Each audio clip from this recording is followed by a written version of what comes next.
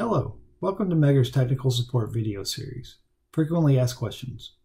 In this video, we will discuss how to perform a partial discharge measurement with the TDS NT. Let's get started. To perform partial discharge measurements with the TDS NT, the PDS 60 partial discharge coupler is required. To connect the TDS NT for PD measurements, the high voltage lead is connected to the input of the PDS 60. Then the communication cable is connected to the comms port on the bottom of the coupler. Next, the high voltage return is connected to the grounding connection on the PDS 60. The high voltage output of the PDS 60 and the ground on the output side of the coupler are then connected to the cable to be tested. To begin PD testing, select the New Measurement Task icon. Find and select the cable you want to test and select the Apply icon. The next step is to calibrate the system for PD measurements. Select the Calibration icon. Then connect the partial discharge calibrator to the main conductor of the cable and the exposed concentric neutral. Use the calibrator to inject a discharge signal of 1 nanocoulomb.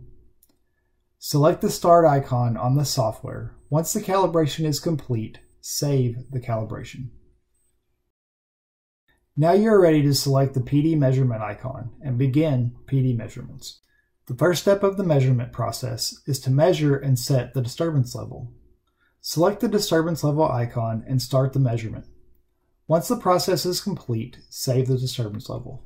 To begin measuring partial discharge, set the proper voltage level per the cable rating and select the Start icon. The green high voltage on button will illuminate. Press this button to output voltage and energize the cable. The red high voltage off button will illuminate as an indication that the cable is hot. Also, the status bar in the PD software cycles while the system is running. Once the partial discharge inception voltage is reached, save the PD IV measurement. Then you will lower the test voltage until the partial discharge extinction voltage is reached, or the point where PD no longer exists. Save this measurement as the PD EV. Next, ensure the overall PD measurements are saved. This concludes our discussion on performing a partial discharge test with the TDS NT.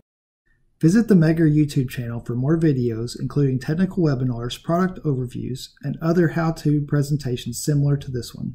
Contact us for questions or more information about this topic, or for any support you may need for your electrical testing.